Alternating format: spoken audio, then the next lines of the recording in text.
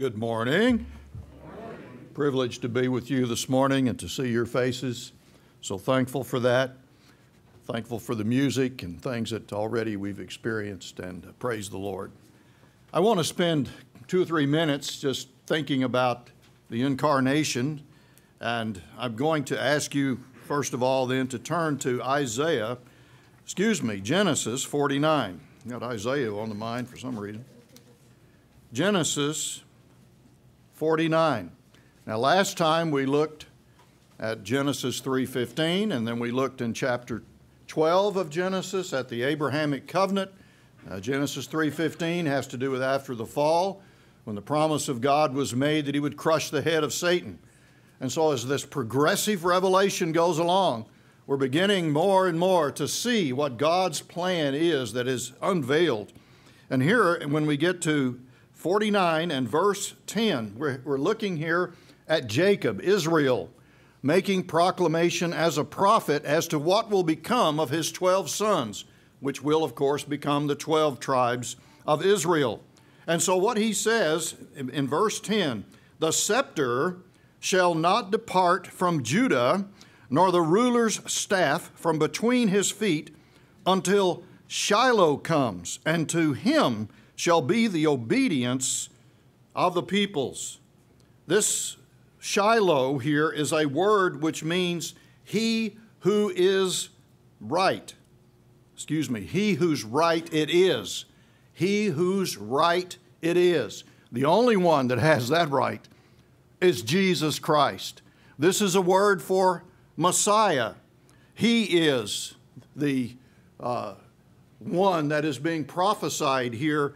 And of course, with this is the fact that Judah, the tribe of Judah, the seed of Judah, which Christ is part, which David, the forerunner, as it were, of Jesus Christ, is a necessity. The scepter, the ruling, will not depart from Judah until Shiloh comes. Now look over in Isaiah chapter 9. Isaiah, I told you I was going to get there. I had it in my head.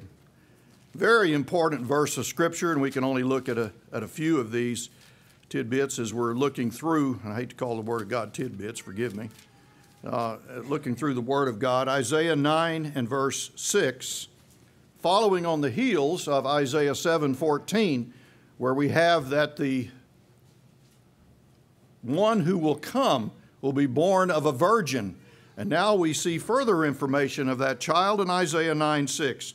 For a child will be born to us, a son will be given to us, and the government will rest on his shoulders, and his name will be called Wonderful Counselor, Mighty God, Eternal Father, Prince of Peace. And there will be no end to the increase of his government or of peace on the throne of David and over his kingdom, to establish it and uphold it with justice and righteousness from then on and forevermore. How's it going to happen? The zeal of the Lord of hosts will accomplish this.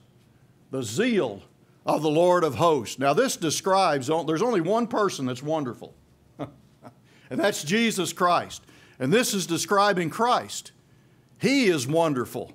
And how wonderful it is to have these words penned and these promises made, and they're reflecting on the fact that He's coming. He's coming the first time, and this also speaks of His coming the second time as well.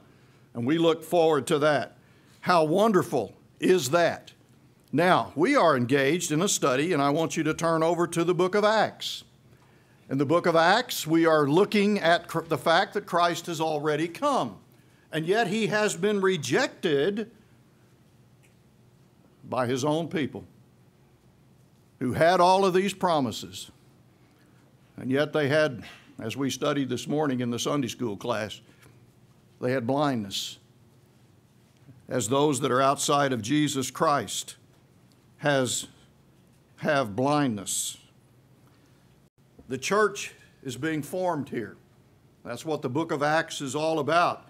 And we have before us today something that I never do, and we're going to have to experience this together.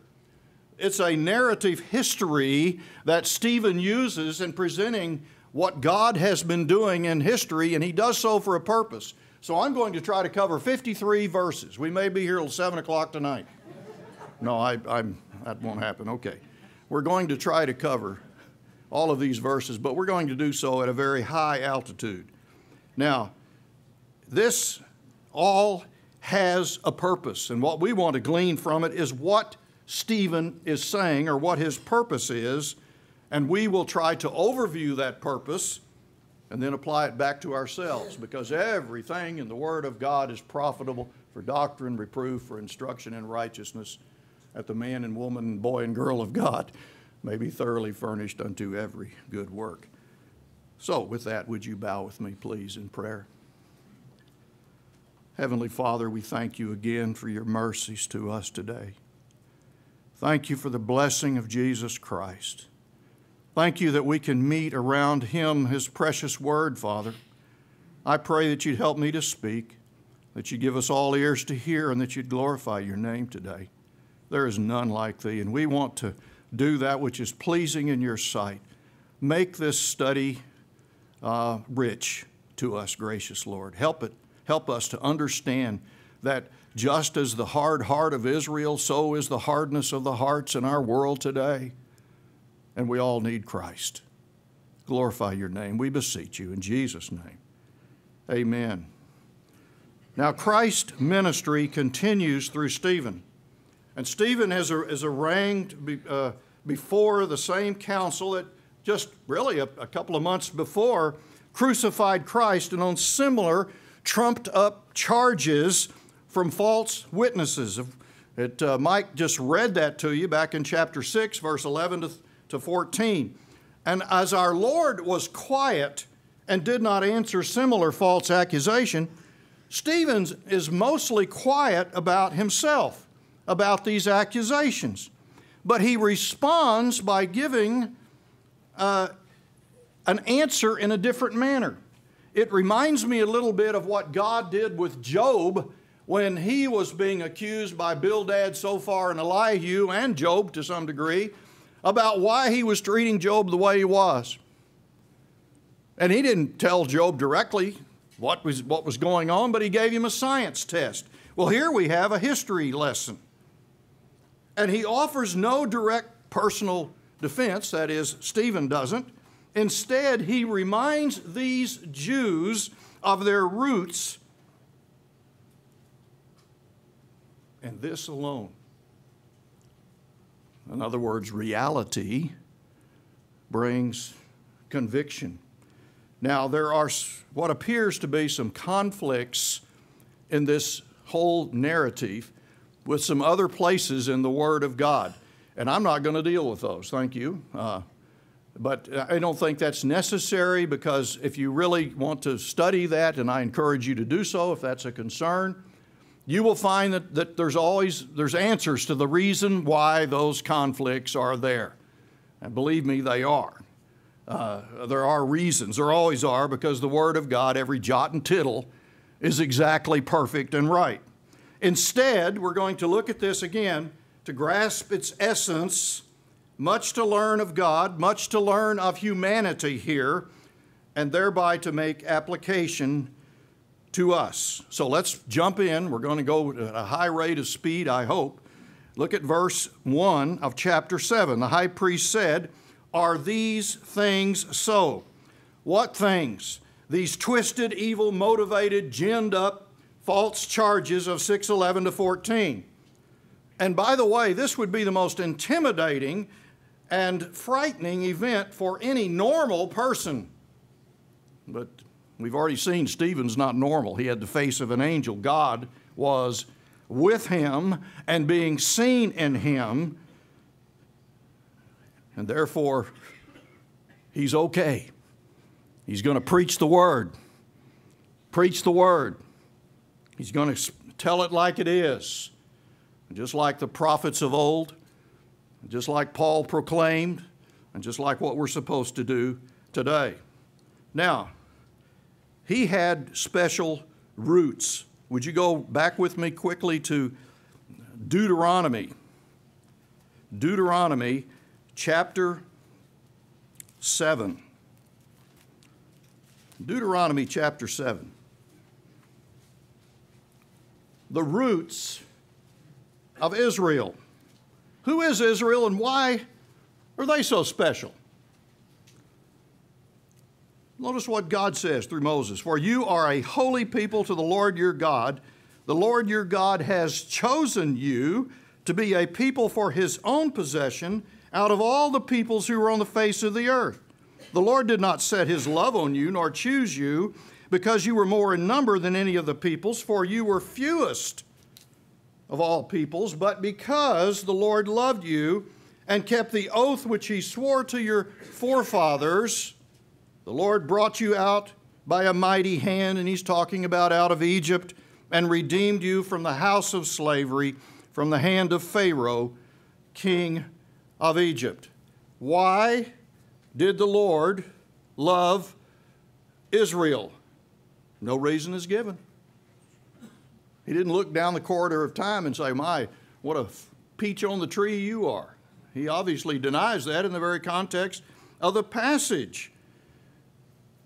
And the point is, in this whole narrative, is that Stephen is going to preach the undeserving blessings and privileges of the offspring of Abraham.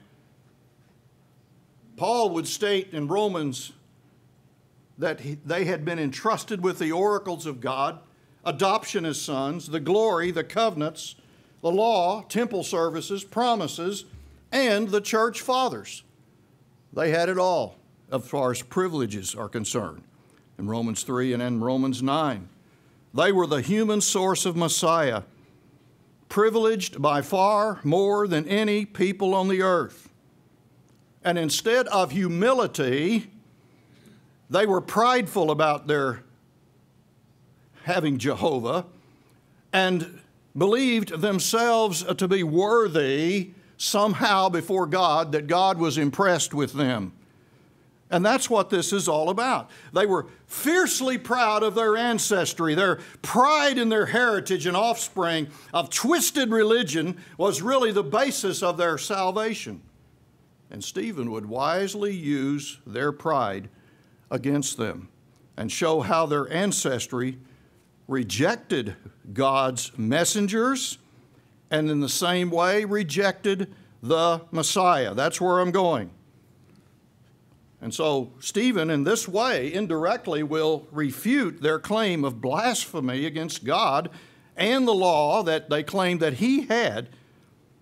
And contrary to abrogating the law, of course, it is only through Christ Jesus that the law can be fulfilled.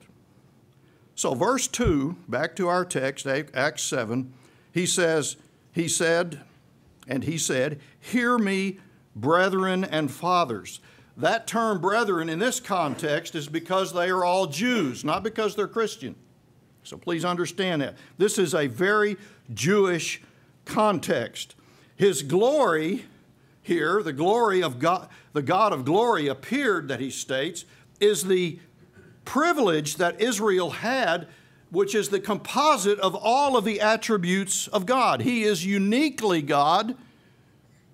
And therefore, when his glory appears, that's a glory. Appeared, it wasn't Abraham seeking God, but God seeking Abraham. God chose him and his seed.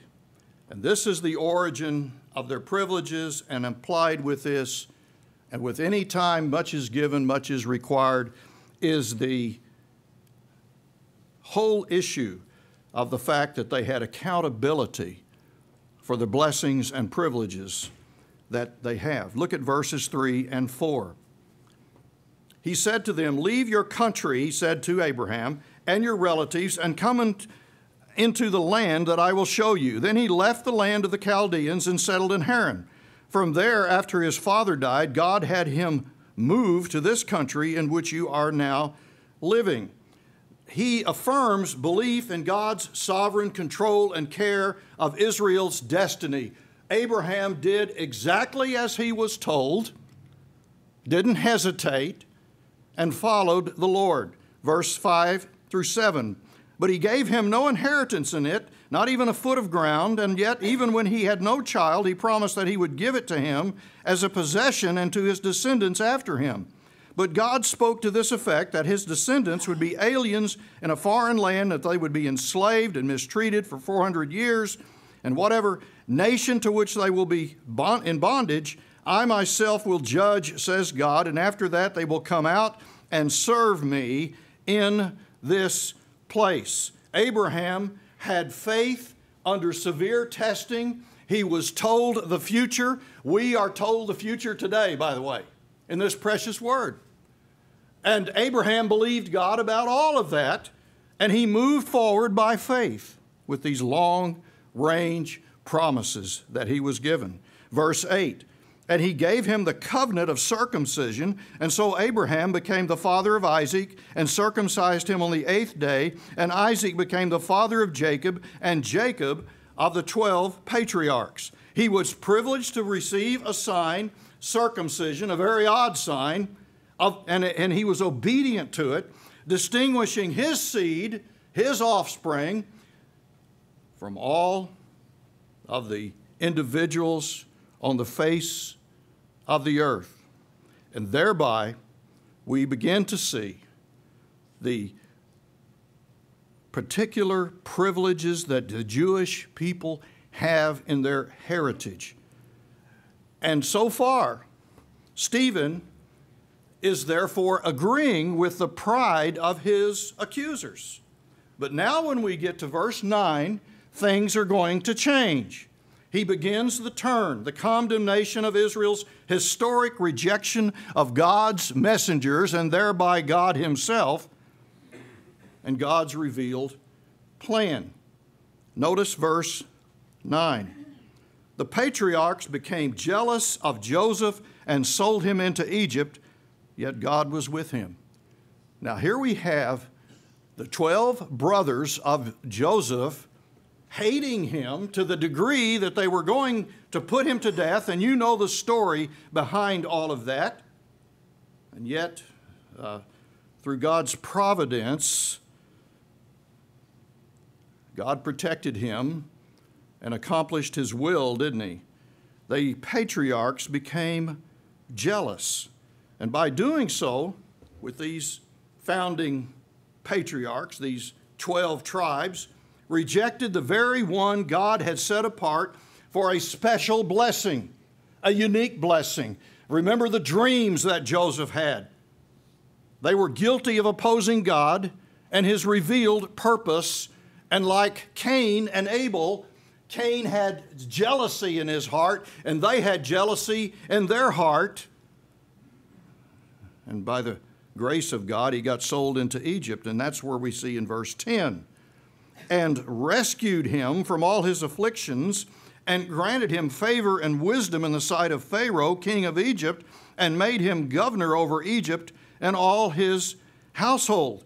Now a famine came over all Egypt and Canaan, and great affliction with it, and our fathers could find no food. But when Jacob heard that there was grain in Egypt, he sent our fathers there the first time. On the second visit, Joseph made himself known to his brothers, and Joseph's family was disclosed to Pharaoh. Then Joseph sent word and invited Jacob, his father, and all the relatives to come to him, 75 persons in all. And Jacob went down to Egypt, and there he and his fathers died. From there they were removed to Shechem and laid in the tomb which Abraham had purchased for a sum of money from the sons of Hamor in Shechem. Yet, he says, back in verse 10, he says, well, actually verse 9, yet God was with him, and he goes on and rescued him from his afflictions. The yet there is like the buts of Scripture, okay? It could just as well be a but. God was with him. God, being God, used their rejection and overruled it as described in preserving the patriarchs and their families. Now, that's going to be a pattern that is seen throughout the Word of God, including the Lord Jesus Christ in his rejection. God uses the wickedness of man and the rejection of man to complete and fulfill his purpose. So Stephen introduces the initial wrong-mindedness of these revered patriarchs that these foolish Jews of the day that Stephen is speaking to them were so ingrained with the greatness of them, and they had a type of greatness, I'm not going to deny that, but there was also seen in that the very depth of the wickedness and the foolishness of man and his need for Christ, his need for salvation. So using rebellion is what God does, and he fulfills his covenant promises made to Abraham concerning them. And in 17 to 43, having indirectly defended himself against false charges of blasphemy, because now he's really talking to them realistically about who Israel really is, instead of this fanciful idea in their mind, which they also have about themselves and about the land that they possess. Stephen now moves to Israel's historic rejection of Moses. Let's look at that in verses. Well, before we do that, go over to Genesis 13 with me, please. Before we go to verses 17 to 19. Genesis 13. Because here we have the extension of the Abrahamic covenant. The extension of the Abrahamic covenant, which began in chapter 12. Look at what it says in verse 14. 13:14, the Lord said to Abram, after Lot had separated from him, now lift up your eyes and look from the place where you are, northward and southward and eastward and westward, for all the land which you see, I will give it to you and to your descendants forever. I will make your descendants as the dust of the earth, so that if anyone can number the dust of the earth, then your descendants can also be numbered. Arise, walk about the land through its length and breadth, for I will give it to you. This is an unconditional covenant. He requires nothing of Abraham. And it's part of that Abrahamic covenant. Who owns the land over there today that's being fussed about? We're talking about we're going to recognize our embassy in Jerusalem. Well, we should. God Almighty gave it to them. In that sense, we're not doing them any favors, and the world is in opposition to this, just as they are in opposition to everything that God does. Amen? Okay. Now, we go back to Acts 7, look at verse 17. Acts 7, verse 17. But as the time of the promise was approaching, what is the promise? The promise of that way would be relieved from bondage in Egypt 400 years. And by the way, that looked impossible. And that's what he's going to describe here. That looks absolutely impossible. And we're going to see that 17 down through 19, he says, but as the time of the promise was approaching, which God had assured to Abraham, the people increased and multiplied in Egypt until there arose another king over Egypt who knew nothing about Joseph.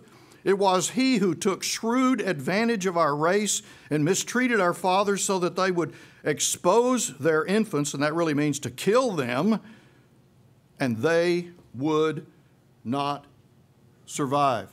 That little phrase, but as the time of the promise approached, for what God had promised, other events intrude and seem to make the matters impossible. Time interruptions often are not shown, but here Egypt would seem to defy God's ability to do what he promised. So what did God do? Look at verse 20 to 26. It was at this time that Moses was born, and he was lovely in the sight of God and was nurtured 3 months in the father's home. And after he had been set outside, Pharaoh's daughter took him away and nurtured him as her own son. Now we know that he was placed in the Nile River from other passages.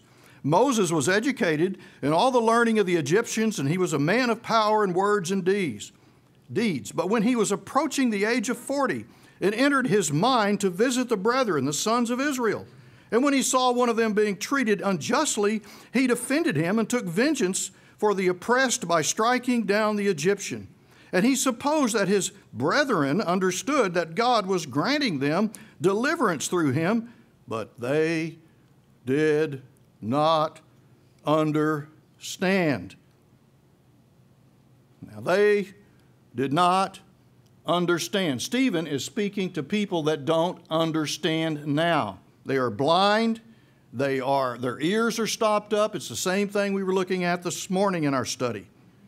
And on the following day, he appeared to them as they were fighting together, and he tried to reconcile them in peace, saying, "Men, you are brethren. Why do you injure one another?" But the one who was injuring his neighbor pushed him away, saying, "Who made you a ruler and a judge over us?" Here is these intrusion of events. God raises up Moses miraculously, had him gloriously preserved, providentially raised in the king's household, fitted, as it were, for the task of deliverance, and readied for the circumstance of deliverance as he had promised. But then you have in verse 27, but. Okay? And there's the opposition. Again, a contrast. Israel initially rejected Moses as they had initially rejected Joseph. And I hope that you're beginning to see the pattern here of Jewish patriarchal rejection. In other words, all the prophets is what I'm really speaking of, rejected. And with that, we'll also see God reacting to that, but God. And so when we get down to verse 30, we read, "After 40 years had passed, an angel appeared to him in the wilderness of Mount Sinai in the flame of a burning thorn bush. When Moses saw it, he marveled at the sight, and as he approached to look more closely, there came the voice of the Lord. 'I am the God of your fathers, the God of Abraham and Isaac and Jacob.' Moses shook with fear and would not venture to look. But the Lord said to him, 'Take off the sandals from your feet, for the place in which you are standing is holy ground. I have certainly seen the oppression of my people in Egypt, and have heard their groans, and have come down to rescue them. Come now, and I will send you to Egypt.' I have come down to rescue them." God still working graciously then and still working in our day graciously, always doing exactly what he says he will do. If not, we'd all perish. Praise God he does that. Now, what is Stephen doing here? He is showing that despite the foolishness, all we like sheep have gone astray. We're like a bunch of dumb sheep. And the hardness of man's heart and the rejection of man, despite all of that, God has not forgotten his covenant promises and is moving graciously in history. He was then, and guess what? He is now. Thank you. Now in 35 to 43, Stephen continues to expose the rebellious history of their forefathers, of which the accusers are blindly proud as if they are all without wrong. They are all without wrong. And we see this pattern in history, lack of faith, leading to rejection of God's men. So beginning in 35, look at 35 and 36. "This Moses whom they disowned, saying, 'Who made you a ruler and a judge?' is the one whom God sent to be both a ruler and a deliverer with the help of the angel, and appeared to him in the thorn bush.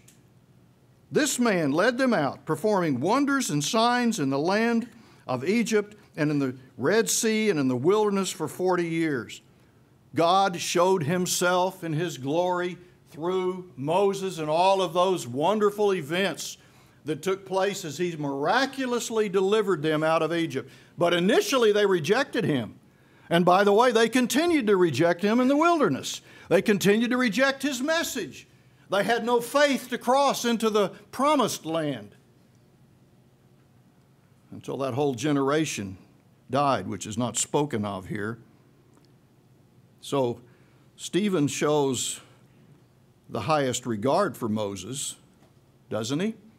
Whereas back in 6:11, if you look there, look at 6:11, here's these trumped up charges. They secretly induced men to say, we have heard him speak blasphemous words against Moses and against God. That's not what Stephen is doing. It was not Stephen that rejected Moses. It was their patriarchs that they have all this confidence, this false confidence in. Look at verse 37 and 38. This is the Moses who said to the sons of Israel, God will raise up for you a prophet like me from your brethren. This is the one who was in the congregation in the wilderness together with the angel who was speaking to him on Mount Sinai, and who was with our fathers, and he received living oracles to pass on to you.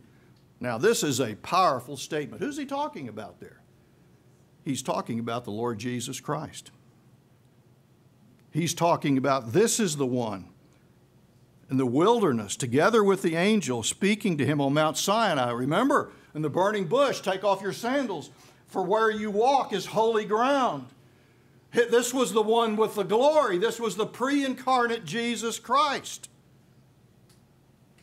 How wonderful that is. And so Stephen even proclaims Christ with Moses on Sinai, and further, the living oracles is speaking of the law or God's word, and by including the oracles, Stephen affirms his belief in the law contrary to what they say in 6:13, that he's blaspheming the law. He's not blaspheming the law at all. So you see, in the midst of this presentation is his defense, but his defense is the Word of God. So it's not Stephen who's disobeying the law, but the fathers whom the Sanhedrin revere. This is being presented by Stephen in such a manner they cannot debunk his clear presentation of the real history of Israel. Israel's history is a mess. In fact, you don't have to read much of anything if you want to look at the book of Judges if you want to see a mess, where every man was doing what was right in his own eyes. And we get to 39 to 41. We read, our fathers were unwilling to be obedient to him, but repudiated him in their hearts and turned back to Egypt. This is, of course, Moses that they're rejecting, saying to Aaron, make for us gods who will go before us. For this Moses who led us out of the land of Egypt, we do not know what happened to him. At that time they made a calf and brought a sacrifice to the idol and were rejoicing in the works of their hands. Once again, what does Israel do? Not only reject God's leader, his law and direction, but now they even turn to foolish idols. And they spend their energy after all that God has done and all that God has revealed, serving foolish idols. And Stephen is rubbing their proud noses in the reality of the sinful, foolish, terrible history of Israel's people and their sorry rejection of God and God's appointed deliverers. Look at verse 42 and 43. But God turned away and delivered them up to serve the host of heaven, as it is written in the book of the prophets. It was not to me that you offered victims and sacrifices 40 years in the wilderness, was it, O house of Israel? You also took along the tabernacle of Moloch and the star of the god Rompha, the images which you made to worship. I also will remove you beyond Babylon, and he did. He sent them in exile, as you know, in history to Babylon, and destroyed Jerusalem and destroyed the temple that would be built because of their sinful ways. Romans 1, God gave them over. He allowed them to exercise their evil to the fullness. And history proves Stephen's words. Now, what Stephen is proclaiming is that they are spiritually empty. Verses 44 to 47. See, we're getting there, aren't we? Amen. Our fathers had the tabernacle of testimony in the wilderness, just as he who spoke to Moses directed him to make it according to the pattern which he had seen. And having received it in their turn, our fathers brought it with Joshua upon dispossessing the nations whom God drove out before our fathers until the time of David. David found favor in God's sight and asked that he might find a dwelling place for the God of Jacob.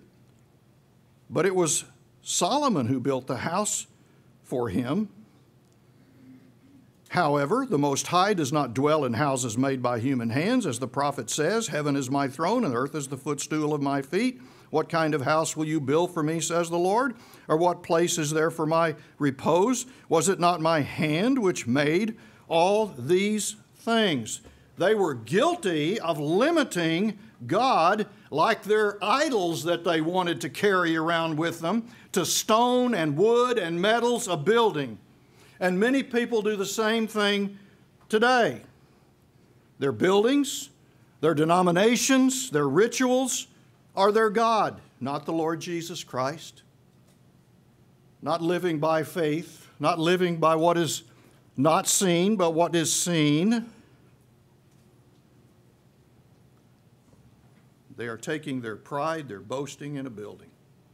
And that's what they were doing in the day in which Christ spoke when he was looking over Herod's temple in Matthew 23 and 24, when he said that not one stone will be left upon another, because they were taking pride. Look at this wonderful structure. Aren't we religious and aren't we wonderful? They were taking their boasting in a building, not the God seen at every turn in that building to be worshiped in spirit and in truth.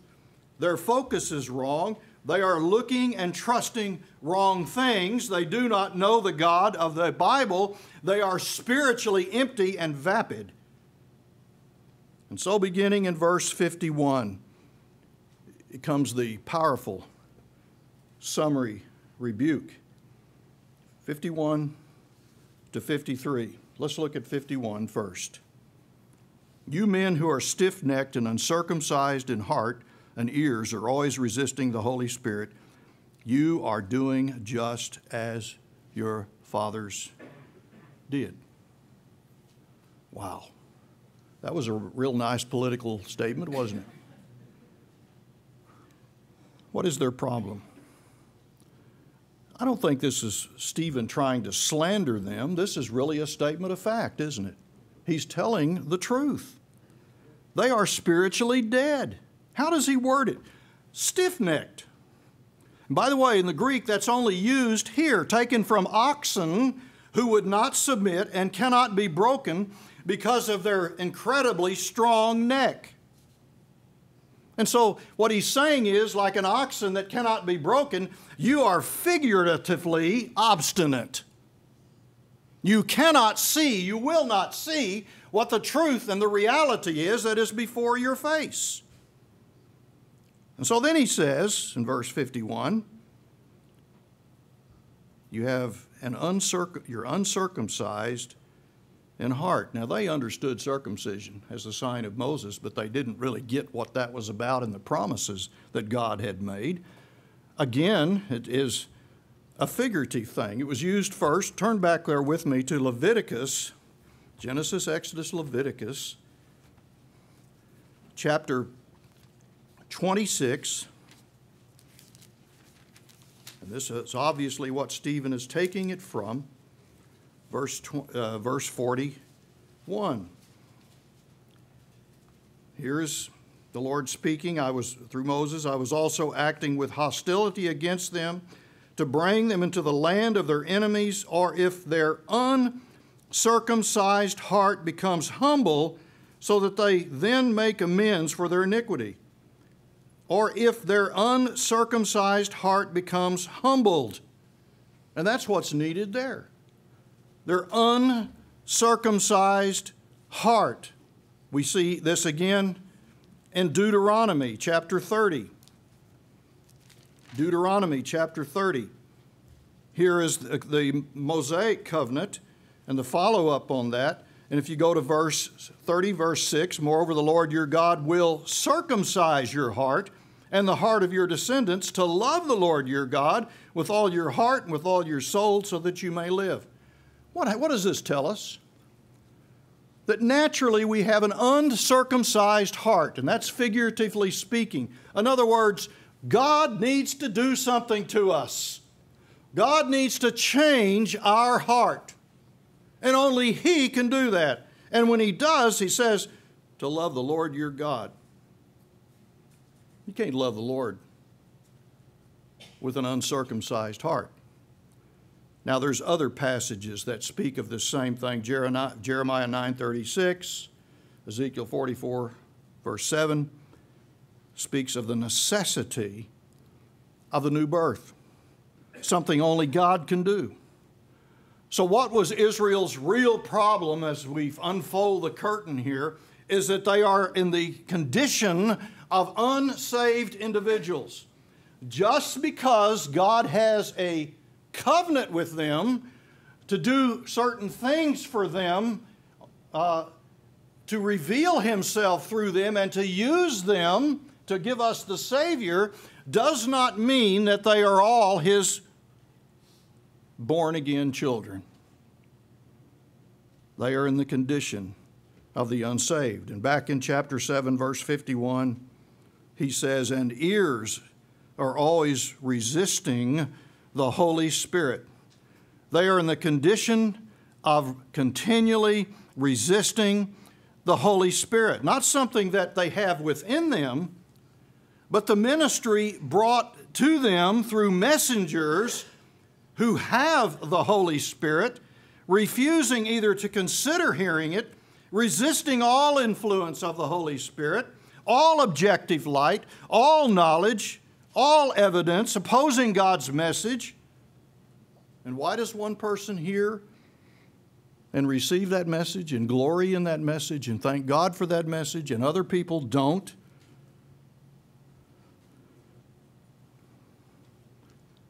Because they have uncircumcised hearts. They have uncircumcised hearts. And a new heart is that which is required. And he connects it back to history here. And the last thing he says in verse 51, you are doing just as your fathers did. You are acting just like the Israel of the past, rejecting God's deliverers, rejecting God's purpose. How? As their fathers rejected Joseph and Moses, these rejected Jesus Christ, even the greater, the more obvious, if you want to call it humanly speaking, in every sense of the word. And that's why when he goes to verse 52, he says, which one of the prophets did your fathers not persecute? You know, if you really study the Old Testament, and the survey Randy's doing and others, you will see that every one of the preachers of the truth of God were continually rejected. They were hated. They were put down in holes in the ground. Some of them were murdered and killed because of the wickedness of man's heart. Not one of them was fully embraced by the people of their time. They were not Mr. Popularity. You know, if you had a poll taken, they would have been right on the bottom of the poll. So kind of keep that in mind today with your current polls that are taken. The idea is you're acting consistent with the historical opposition of your fathers. Notice what he says. They killed those who had previously announced the coming of the righteous one. What were they doing? They were pointing to Jesus Christ. All of them were. That's why Christ would say on the road to Emmaus when he revealed himself to those on the road, everything in the Old Testament, everything in the Word of God is about Jesus Christ. It all points to him. And he says here in his last statement, whose betrayers and murderers you have now become. This is the same council, the same crowd that only a few months before screamed, crucify him, and they did. And so Stephen echoes the same words of Christ. If you believed Moses, you would have believed me, for he wrote of me, said the Lord Jesus in John 5:39. We don't have time to turn there. If you believed Moses, you would believe me, for he wrote of me.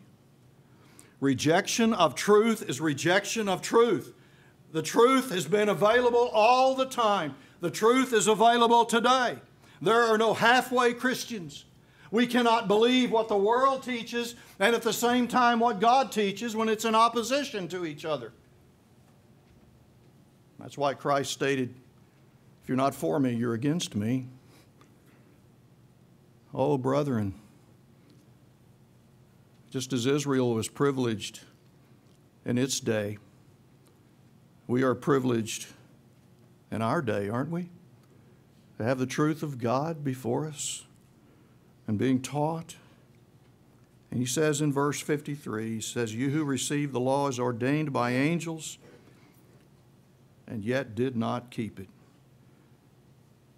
That is, you received the law, that is, you wrongly, pridefully embraced it, not as something, as a blessing, as ordained by angels from God. You didn't keep it. You tried to keep the letter of the law, but you didn't keep the spirit of what the law was really meaning, that has to do with love of God and love for others.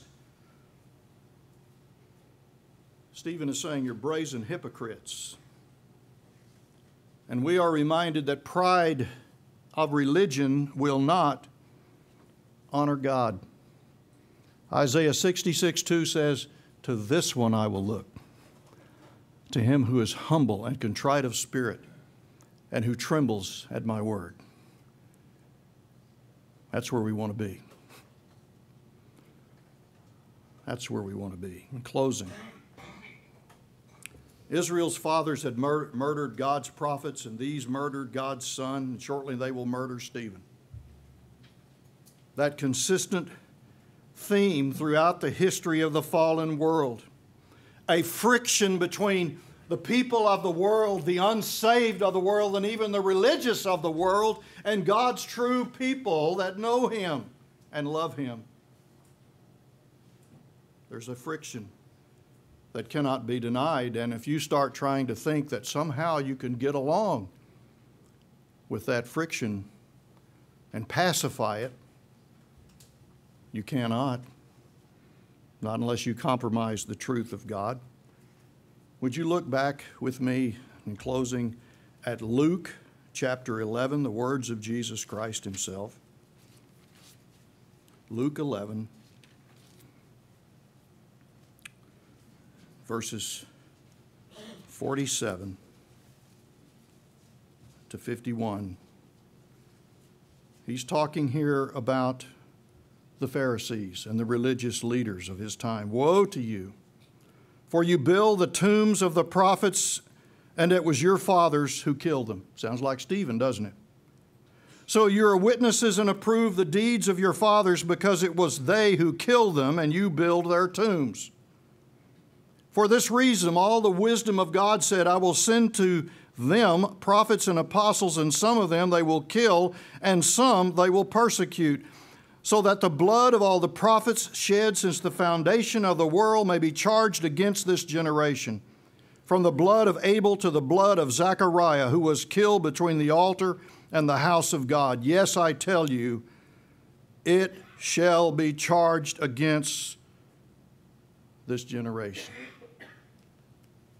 Boy, you talk about something to get concerned about. It's no wonder Paul would say he was the chief of sinners, because Saul of Tarsus was right there with him, wasn't he? But God saved him.